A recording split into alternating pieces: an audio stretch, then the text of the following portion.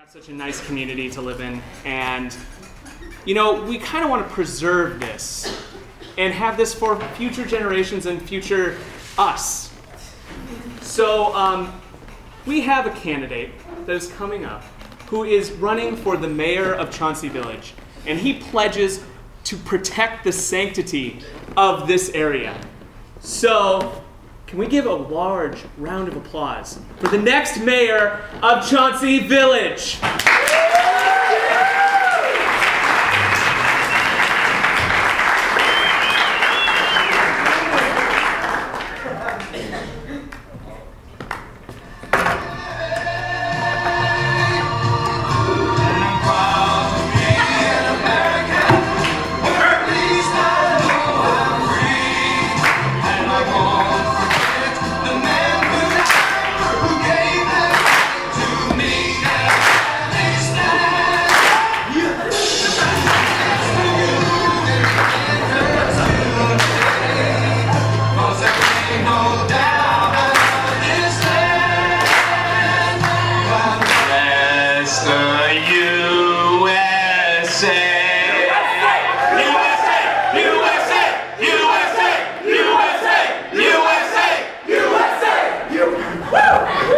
Good evening, fellow Americans. Good evening, fellow non-Americans.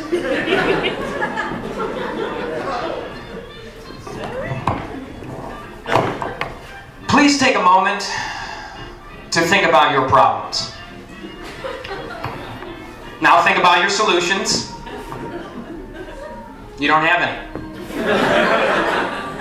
It's okay, you can stop worrying, because the Vote All Angry Party has solutions for you.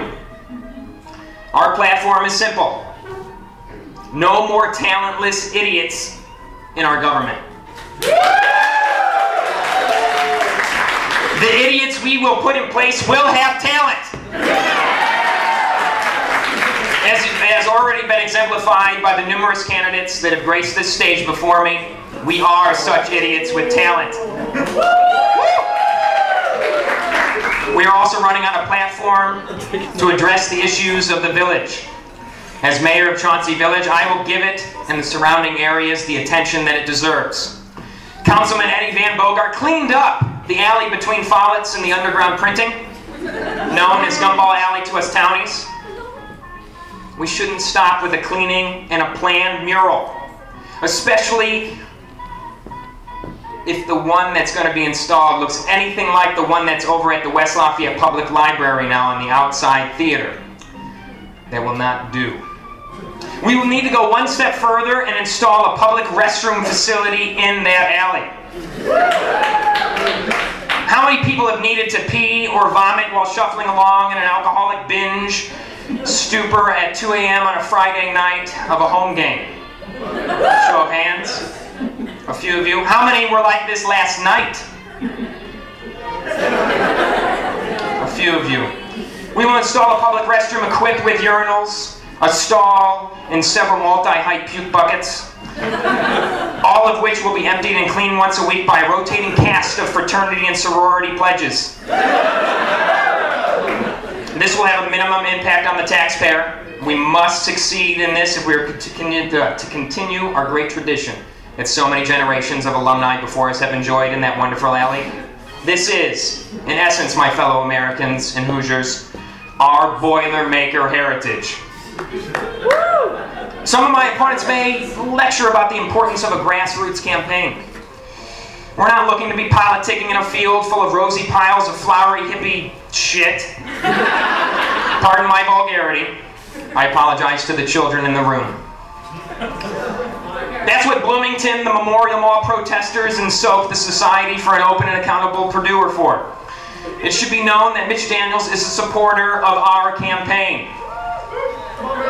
Mitch, stand. This is a boiler up, ground floor campaign.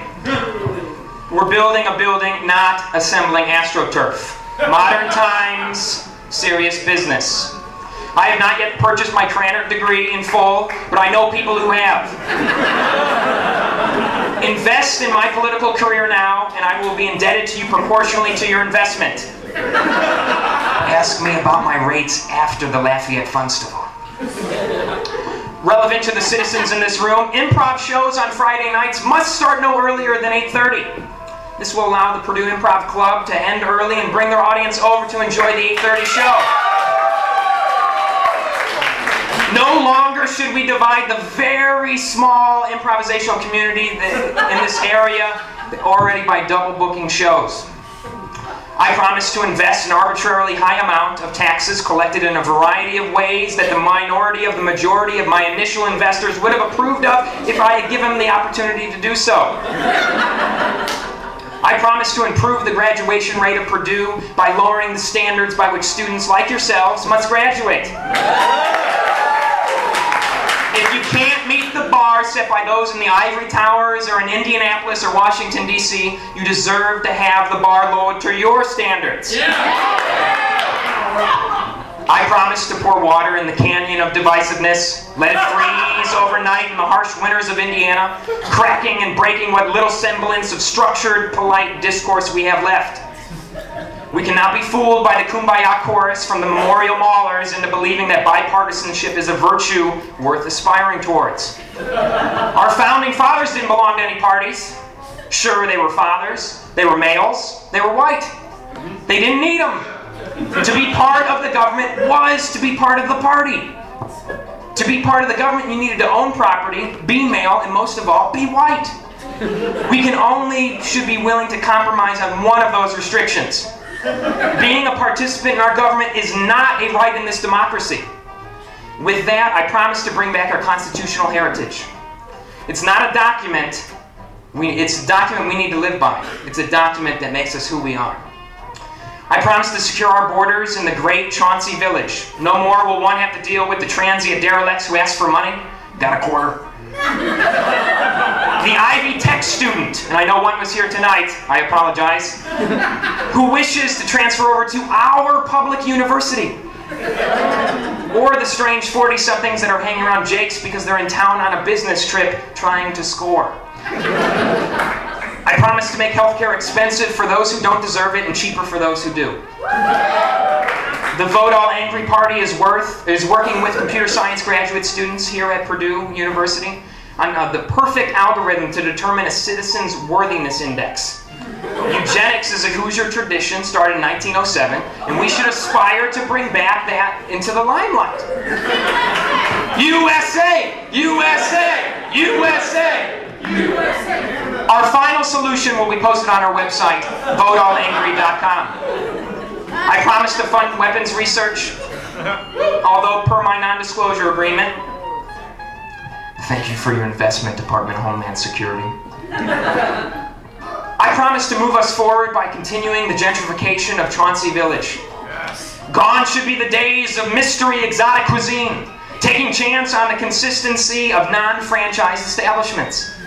And surprised, to put it bluntly, I apologize again, of the shitholes in a wall that don't deserve to say that their zip codes are 47906.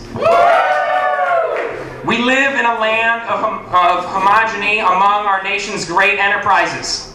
Dairy Queen, Taco Bell, Five Guys, Hotbox Pizza, Orange Leaf, Underground Printing, Subway, Potbellies, Qdoba, Einstein Bagels, Panda Express, Noodles & Company, Red Mango. If you don't know what something is when you walk up to it, what right does it have to be here? Thank you. I'll open up the floor to questions.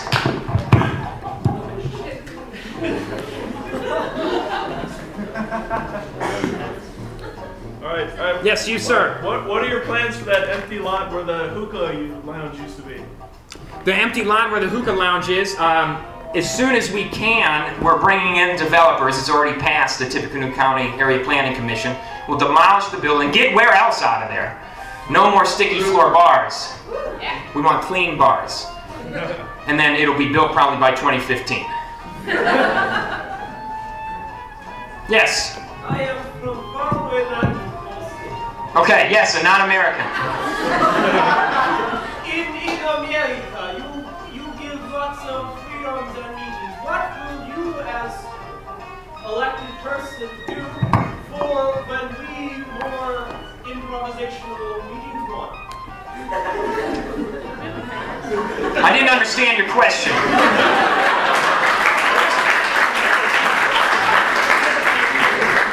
I will say, thank you for trying. Next. Yes, you, sir. If I dream that I believe something, will you support my right to believe in that dream? Most definitely. Thank you. Any final questions? Yes, you, sir. What will you do about the parking problem on Chauncey? The parking problem on Chauncey. Well, I'll probably put pressure on the West Lafayette Public Library to open up that parking garage so they're not so arrogant. Everyone doesn't like to read. People just want a place to park. And so by working on that kind of partnership, I think we'd be able to open up that garage to you. Any? Yes, last one. Do you really think the stingy librarians are going to work with you?